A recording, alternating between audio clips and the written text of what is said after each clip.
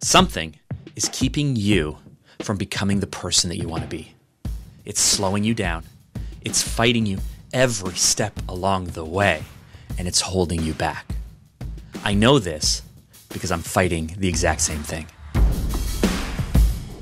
You want to know what it is?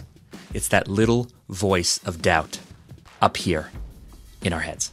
And the really tragic thing about it is not even our voice. It was planted there. It's the voice of all the doubters. It's the voice of the schoolyard bullies. It's the voice of your parents or your friends or your family or the ex. It's the voice of every person who ever gave you that quizzical or strange or concerning or questioning look when you explained to them your idea, when you shared with them what you were going to do next. You know that little look? That little like, are you for real? So yeah, something is keeping you from becoming the person you want to be, the person you need to be, and it's doubt. It's fear. And your world is full of it. You are swimming in it. And here's the really tough part. Here's the part that I fight every day. The part that you fight every day is that deep down inside, you know you were built for something more. You know you have this inner drive, this desire, this yearning for more. You were built to do something greater, but you are surrounded by people who just don't get it.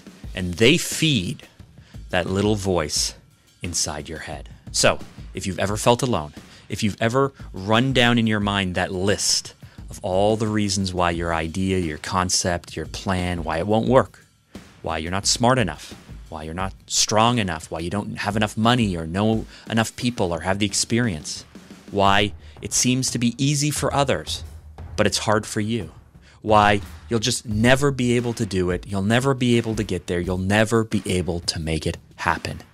If you've ever felt that way, I want you to know that you're not alone. There's a group of people just like you, those who want more, those who have to fight fear and doubt every single day, every step along the way, those who are willing to do the hard work to prove the doubters wrong, those that would hold them back, those that would laugh to see them fail, those that want to tear them down every step along the way, those who will do this hard work to prove that they have what it takes to make it happen. Those of us, people like you, people like me, who have something to prove. And so the question becomes, are you actually going to make this happen? Are you going to prove to yourself what you're really capable of? Are you going to prove all the doubters wrong? Or will this time be like every other time before it? The times where you have tried, the times where you hit a roadblock and then you allowed fear of failure, you allowed doubt to win, and so you gave up and stopped. The times where you thought it was just too hard, or you allowed the little voice inside your head to win. It's your choice right now. What's it going to be? I choose to fight the doubters. I choose to push through the fear because I have something to prove. And I use that to help others face it, to help others fight it, and overcome it. My goal is to help all of us who have something to prove show the world and ourselves that we can make it happen. My goal is to help you crush the doubt and the fear that's holding you back from building an extraordinary life. My goal is to help you think bigger than you ever thought possible, then to step up and to be bolder than you ever thought you would be.